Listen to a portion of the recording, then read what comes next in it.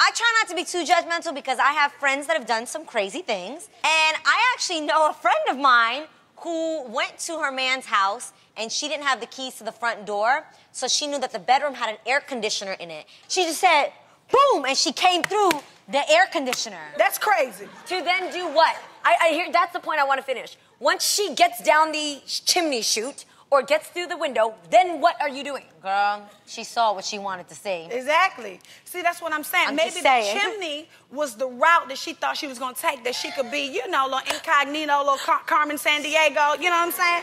She didn't want him to know that, How about some binoculars or something? That works. By the way, she was one of my people. You know, we have the stereotype of being the crazy Latina girlfriends. She's making us look bad. Get it together. Adrienne. What? You need to finish that story. What? What did that girl see when she went in? She saw her man laying in bed with another woman. They were both asleep. What she stood at the end of the bed and she just was like,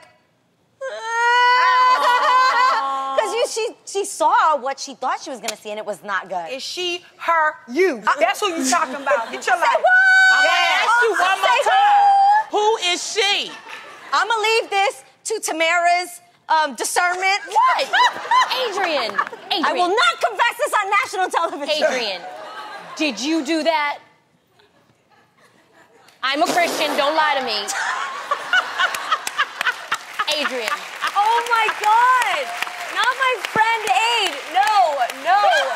Aid, not you. Wait, you guys, I do have to say, sometimes men do make us a little crazy. Yes. I will say that, but I don't know about, like I said, going down a chimney. Come on, if you had a friend like me and I was like, yo, we can just go see. Exactly. Like, we can literally just No, go see. because in the end... All you gotta do is jump on our shoulders, Tamara. That's all you gotta do. Adrienne, in the end, you're gonna look really crazy. No, I don't care about that, though. Because, I mean, no shade, because really, You're gonna really find out honestly, anyway, let me though. explain something to you. My feelings is not your Milton Bradley. This is not your game, okay? It's not your Christmas, all right? Like, you're not gonna play with my feelings. So if I was you, because we're talking about you who climbed through the window. And she might have climbed through the chimney. I mean, you can't tell who that lady was. You shouldn't have cried, huh? You should say, get up, everybody, get up. What's going on here? It was just so shocking. Then you cry. It was just so shocking.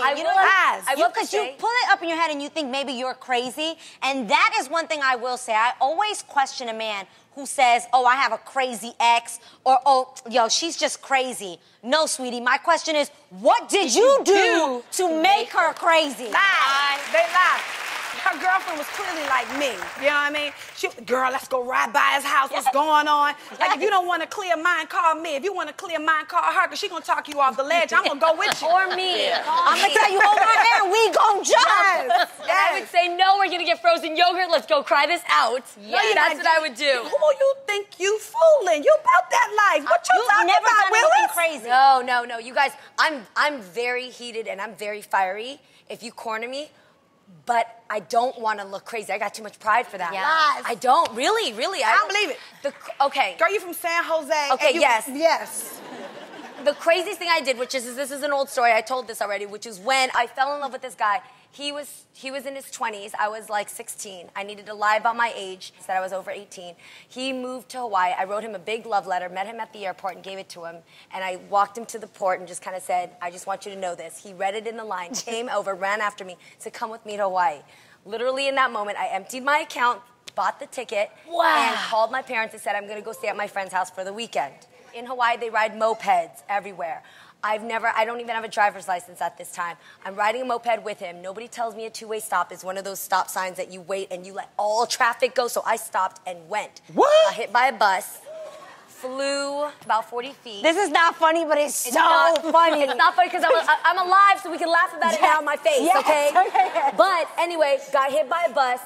It made national news. My parents saw me on the news talking about how I got hit by a bus and it was a whole transit system thing. My mom flew to Hawaii, pulled me by my hair out of the hospital bed, dragged me home. I never got to talk to that boy again. And I realized at that time that I was crazy. And you ain't jumped through no window.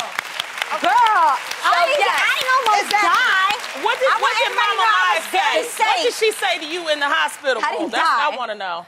She said, Why are you lying to me? Now I look your face, I see liar. I don't see my daughter. Come on, look your leg. Your leg a big scar now. Look, I'm embarrassed. You stupid. You see, you stupid. You see? You see, you like? You stupid.